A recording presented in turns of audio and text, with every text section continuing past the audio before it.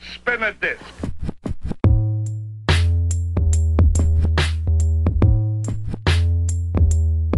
What's good, family? How you guys doing? How you guys keeping?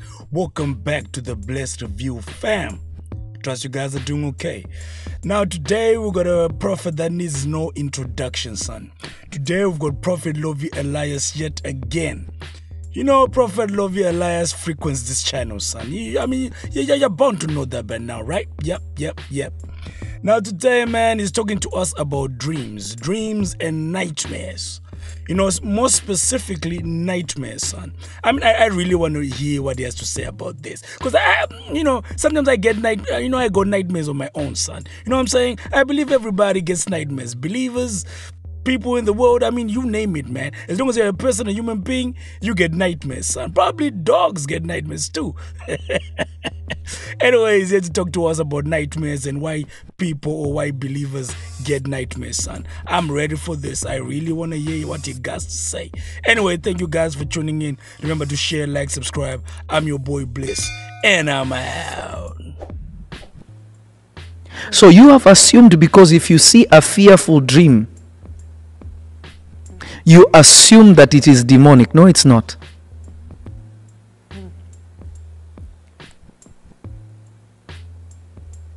To fear death is not demonic. You've never died. But we have courage and comfort to know that there is life beyond the grave. Yeah. So there are many things that we have demonized, yet it's not a demon. And by doing so, we have closed the door to interacting with God.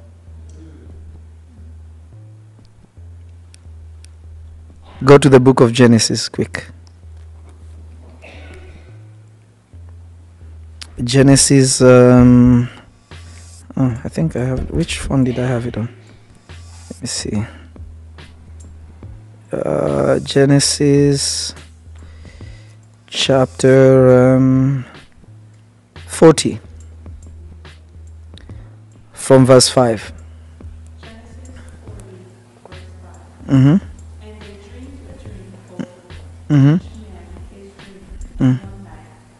Each man according to the interpretation of his dream. The Do butler, you notice this? Read that again. Genesis 40 verse 5.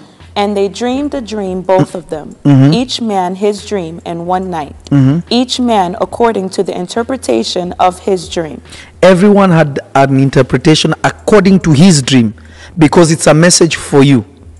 So how you interpret one dream is not how you interpret all dreams. Wow, yeah, It's a specific message. that's good. Keep going. The butler and the baker of the king of Egypt, which were bound in the prison.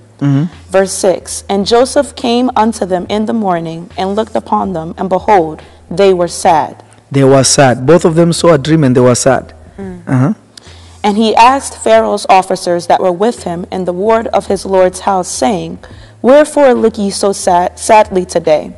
Verse 8. And they said unto him, We have dreamed a dream, and there is no interpreter of it. And Joseph said unto them, Do not interpretations belong to God? Do not interpretation belong to God? So if God has the capacity to interpret something, it means he's the one who spoke it. Okay. Do not all interpretation belong?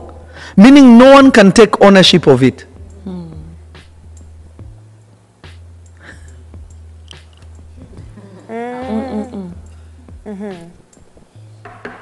Usually when we minister to people prophetically and you say you saw an evil dream and you are attacked in the dream, I am using a language that you will understand. But the attack is not in the dream. I remember a few years ago, remember Dalen, Eva?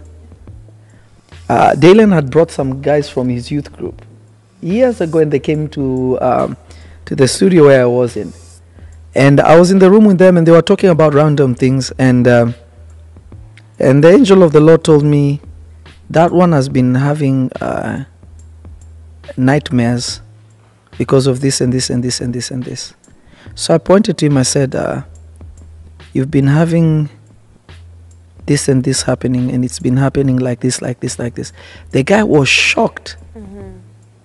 I said, can I pray for you? He said, yeah. I said, you come out of him.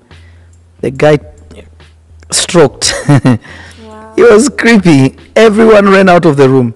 And the spirit was taken away because God was trying to let him know, this demon is tormenting you. This demon is following you. This demon is behind your torment. So God deprives you of your rest to reveal to you, because that's a message. So that you're not comfortable. This is why it is a great disadvantage if you don't dream. It's a bad thing. It's a bad thing if you're not capable of dreaming. It means the channel in which God should speak to you is not functional.